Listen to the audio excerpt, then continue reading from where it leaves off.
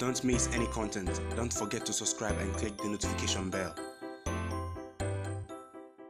For the first time since the coronavirus hit 8 months ago, fans of the English Premier League were welcomed back to the stadium, with some venues allowing 2,000 fans back into the stadium. The North London derby between Arsenal and Tottenham Hotspur had fans in there, and it was a record night for Harry Kane, who became the outright highest goal scorer in the North London derby. Spurs took the top spot once again after Chelsea were temporary leaders following their win against Leeds United on Saturday night. A 2-0 victory with Son and Kane on the scoreline. Liverpool thumped Wolves 4-0 on Sunday night to go joint top with Tottenham Hotspur. Manchester United's amazing form away from home continued as they entered the top 4 on Saturday after a comeback win against West Ham. Chelsea motor on as they also came back from a goal down against Leeds United to win 3-1. Olivier Giroud, who scored 4 goals in midweek with a goal for the Blues. Leicester's late win, secured by Jamie Vardy, was enough for them to get all 3 points to keep them in the top 4 versus Sheffield United. In Spain, Atletico Madrid went top of La Liga. Real Madrid had a narrow win against Sevilla, and Barcelona lost to Cadiz. AC Milan remained top of the Italian Serie A after their victory. Inter Milan second, with Juve in 4th. Bayern and Borussia Dortmund all held to draws over the weekend. Welcome back to the channel. As usual, I am your host, SLRC. So today is the time for performances of Ghanaian players abroad, as we usually do it on a Monday morning. And Ayew was on target for his club side Swansea City as they beat Luton Town 2-0. He scored a goal and provided an assist, his 6th goal of the season. Richmond Boache Iyadom got the only goal for his Serbian side Red Star Belgrade in their 1-0 victory over the weekend. John Boy suffered a somewhat harsh red card in Mensah's loss in the French League.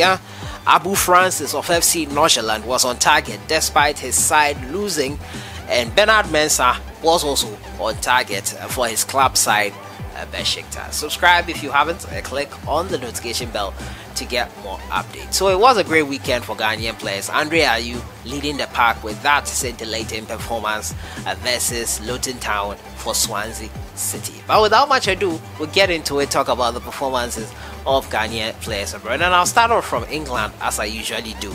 Sheffield United took on Leicester City. It was a 2-1 victory for Leicester City. Daniel Amate still not back for Leicester, but he has returned to training nonetheless.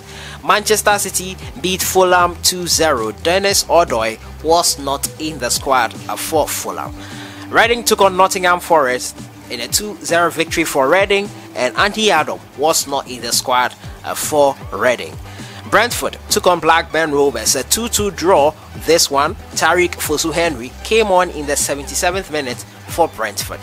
Huddersfield Town took on QPR, and Albert Adoma came on in the 82nd minute for QPR. They suffered a 2-0 loss to Huddersfield Town. Swansea City took on Luton Town, and Ayew scored a goal in the 89th minute. He provided an assist for the opening goal in the 2nd minute. A man of the match performance here from the Ghana Black Stars captain and Swansea vice captain. Tottenham Hotspur took on Arsenal in the North London derby. Harry Kane and Son Heung-min putting the Gunners to a 2-0 defeat. Thomas Partey returned for them quite hurriedly, in my opinion. He suffered an injury in the first half as they succumbed to that loss in the derby that sends them 15th on the league table.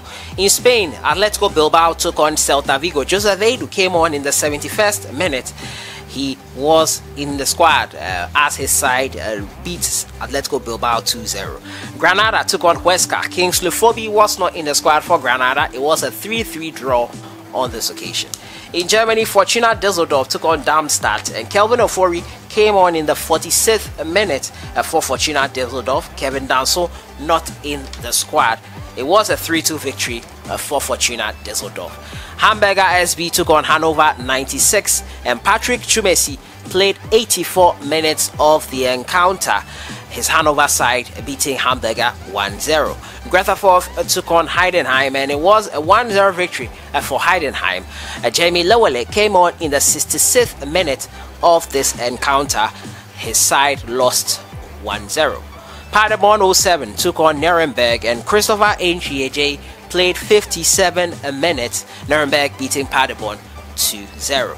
In Italy, Hellas Verona, they took on Cagliari, and Ajimambedu Emmanuel was not in the squad. His side drew 1-1 with Cagliari. Spezia took on Lazio, a 2-1 victory for Lazio on this occasion. Emmanuel Jesse played a full 90 minutes.